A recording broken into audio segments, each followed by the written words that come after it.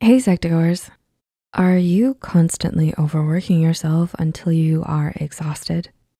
Burnout is typically characterized as physical, emotional, and mental exhaustion, loss of drive and motivation, an inability to concentrate at work or school, feeling apathetic or lacking in emotion, and a decline in productivity.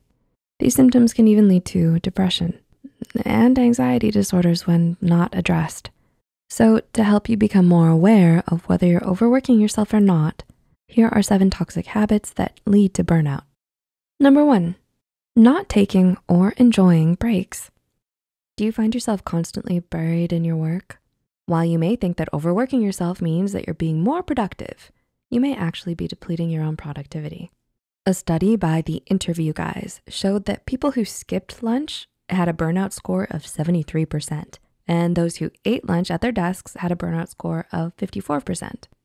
Even minor breaks like taking a brief walk throughout the day, eating a healthy snack, or even a quick meditation session can lessen your stress levels and decrease your levels of burnout.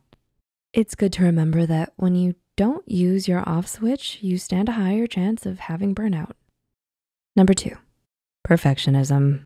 Have you set really high standards for yourself?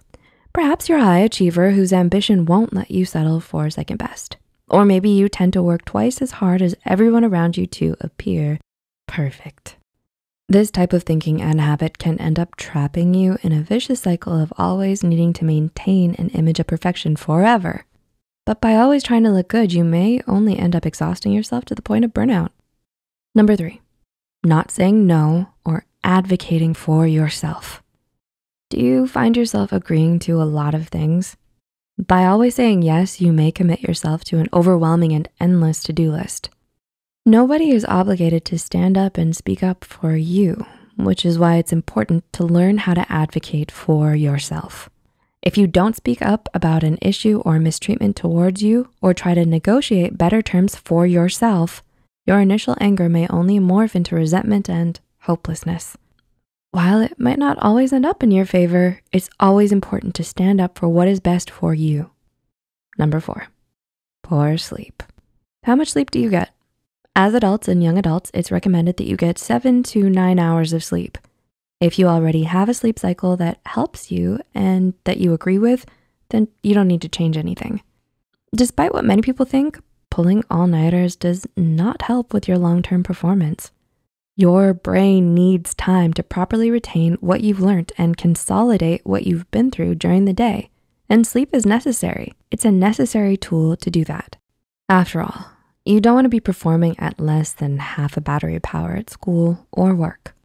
Number 5, poor time management and procrastination. Did you end up doing the things you said you'd do yesterday or last week? It's normal to procrastinate on things once in a while. However, it may become a problem if it becomes a lifestyle.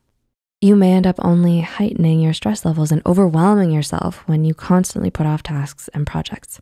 So if you struggle with time management and procrastination, it may help to do some research on how you can avoid putting off things and how to better use your time so that you can work, play, and relax. In the end, good time management can help you create a better balance in your life. 6, not exercising or going outside. Besides increasing your serotonin and dopamine levels, boosting your metabolism, and strengthening your immune system, exercise can also reduce your stress and hypertension levels.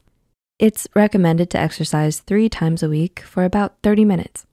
Even taking a short walk when you've been sitting all day can help to provide more circulation to your legs and prevent blood clots from occurring.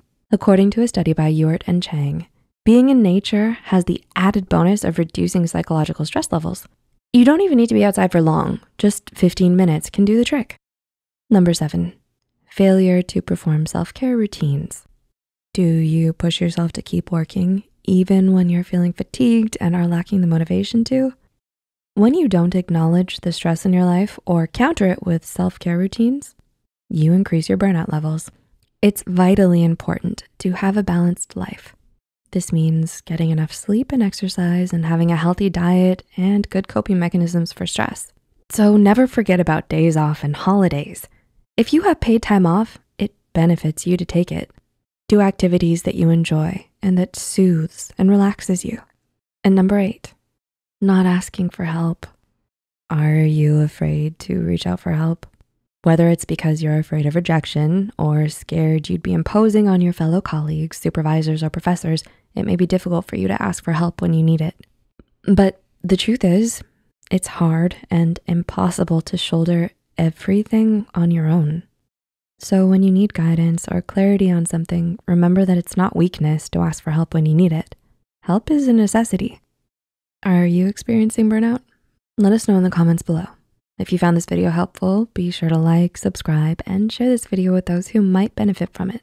And don't forget to hit the notification bell icon to get notified whenever Psych2Go posts a new video. The references and studies used in this video are added in the description below. Thanks for watching, and see you in our next video.